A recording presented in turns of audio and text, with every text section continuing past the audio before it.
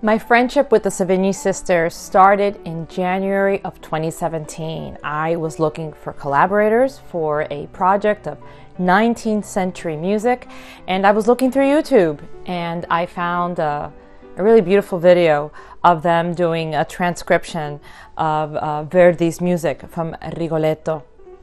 I saw that they lived in northern Italy. I wrote to them. It took them about 2 weeks to get back to me. They at first thought I was some sort of a hoax. They couldn't believe it. Their friend, the graphic designer Riccardo Pagliani, did a poster, which I'm showing to you today. On the upper left corner, that's me writing from my computer in New York City.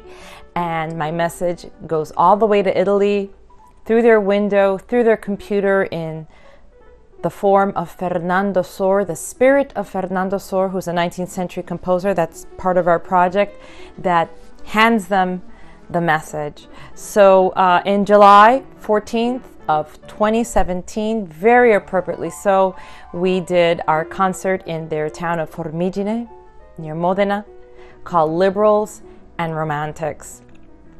And part of the concert was this encore that you see of Maria Malibran's Rataplan. Maria Malibran was the most famous 19th century diva soprano in the world of opera, and she also composed, she played the harp, she played the guitar, and would sing tunes like this Rataplan for the soirees and the parties that she would go to after her performances, just for pure fun and enjoyment. And Maria Malibran was probably not, one of the great liberal thinkers. She certainly was a romantic. Liberty was in the air.